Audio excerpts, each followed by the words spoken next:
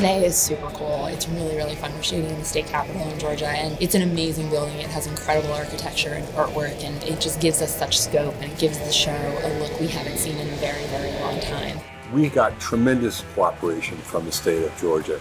The building is the most valuable building in the state. It is got a gold dome on top. There are artwork and treasures on every floor. The actors were so cute when we first walked in. Norman was running. He looked like a tourist. He had his backpack on and his phone, and he's like shooting all the sets because it's epic to be in this urban environment in this grand building that we're making a museum in the world of our show. It's a huge honor to be here. It's so cool that the Georgia Film Commission and the governor's office and everybody who was involved allowed us to come here and film. Every inch of this place is amazing, and every inch is fragile, and we are the Walking Dead. It's like inviting the circus with the elephants into your house. Plus, we have to make it look like it hasn't been occupied for quite a while. It's a real challenge.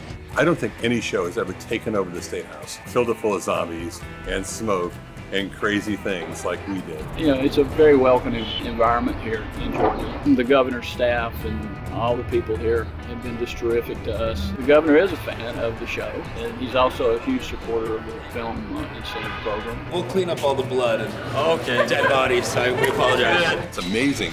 The governor is doing presentations today, and we're shooting a zombie apocalypse film at the same time. Now that's cooperation, I think.